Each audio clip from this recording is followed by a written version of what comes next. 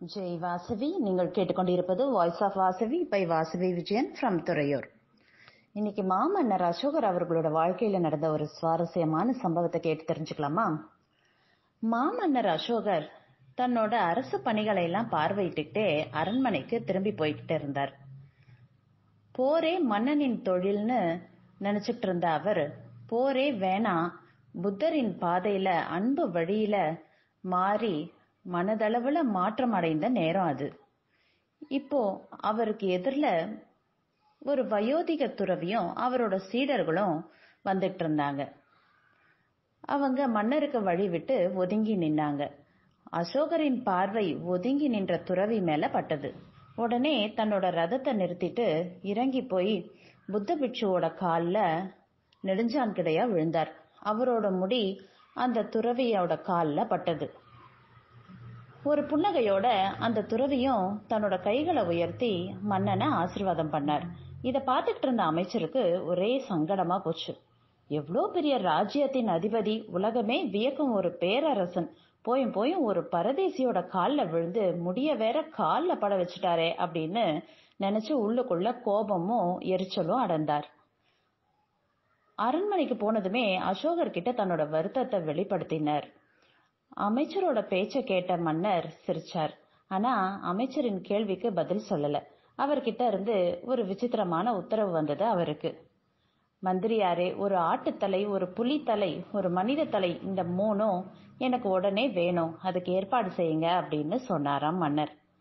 நாம கேட்டது என்ன, இவர் சொல்றது என்ன அப்படின்னு யோசிச்சுக்கிட்டே அந்த கட்டளைய சிரமேற்கொண்டு ஏவலாட்களை நாடெங்கும் அனுப்பினாரு அமைச்சர். ஆட்டுத்தலைக்கு அதிகமா கஷ்டப்படல, கறிக்கடையில கிடைச்சிருச்சு. புலித்தலைக்கு ரொம்பவே அலைய வேண்டி வந்தது. கடைசியில ஒரு வேட்டைக்காரன் கிட்ட அது கிடைச்சது. ஆனா மனித தலை, உயிரோடு இருக்கிறவனை வெட்டி தலையை எடுத்தா அது கொலை. என்ன செய்யலாம்னு யோசிச்சப்போ வழியில ஒரு சுடுகாடு தென்பட்டது. அங்க புதைக்க கொண்டு வந்த ஒரு பிணத்துல தலைய எடுத்துக்கிட்டாங்க. மன்னர்கிட்ட அந்த மூணையும் எடுத்துட்டு போனாங்க. 3 தலைகளையும் பார்த்த அசோக மன்னர் தன்னோட அமைச்சர்கிட்ட, சரி இந்த மூணையும் சந்தையில போய் வித்து பொருளாக்கிட்டு வாங்க அப்படின்னு சொன்னாராம். மன்னரோட கட்டளைப்படி சந்தைக்கு போனவங்களுக்கு ஆட்டுத்தலையை விற்கிறதுல எந்த சிக்கலும் இல்லை.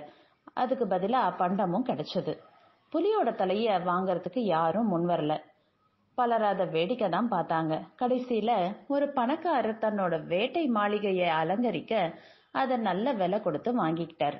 இப்போ மனித தலை தான் மிச்சம் இருந்தது. அதை பார்க்கறதுக்கே யாருக்கும் விருப்பம் இல்லை. அருவருப்பு அடைஞ்சு ஓடி போயிட்டாங்க. வேற வழி இல்லாம அந்த மனித தலையோட அரண்மனைக்கு திரும்பினாங்க அந்த ஆட்கள். மன்னர்கிட்ட போய் விவரத்தை சொன்னாரு அமைச்சர். அப்படியா, சரி யார்கிட்டயாவது போய் இலவசமாவது கொடுத்துட்டு வாங்க அப்படின்னு சொன்னாராம் மன்னர். ஒரு நாளெல்லாம் அலைஞ்சு திரிஞ்சு கூட இலவசமா கூட அதை யாருமே வாங்கிக்கிறதுக்கு முன் வரல. இந்த விஷயத்தை கேட்ட அசோக மன்னர் புன்சிரிப்போட இப்படி சொன்னாராம். அமைச்சரே, இதுல இருந்து நீங்க தெரிஞ்சுக்கிட்டது என்ன அப்படின்னு கேட்டாராம். அமைச்சர் மௌனமா இருந்தார். மனிதன் கிட்ட உயிர் போயிட்டா இந்த உடம்புக்கு மரியாதை எது? சக மனிதன் தானே, வாங்கி வச்சுக்கலாம் தானே. ஆனா நடைமுறையில இலவசமா கொடுத்தா கூட யாரும் வாங்க மாட்டாங்க. அருவருப்பு அடைஞ்சு அதை பார்க்க கூட விரும்பல. அது யாரும் தொடக்கூட மாட்டாங்க. ஆனாலும் இந்த உடம்பு உயிரும் துடிப்புமா இருக்கிறப்போ என்ன ஆட்டம் போடுது? செத்த பின்பு நமக்கு மதிப்பில்லைன்னு நமக்கு தெரியும். ஆனா உடல்ல உயிர் இருக்கிறப்போ தன்கிட்ட எதுவுமே இல்லை அப்படின்னு உணர்ந்தவர்கள் தான் ஞானிகள். அத்தகைய ஞானிகளை விழுந்து வணங்குவதுதான் ஞானத்தை பெறும் முதல் வழின்னு சொன்னாரா அசோகர். ஜெய் வாசவி.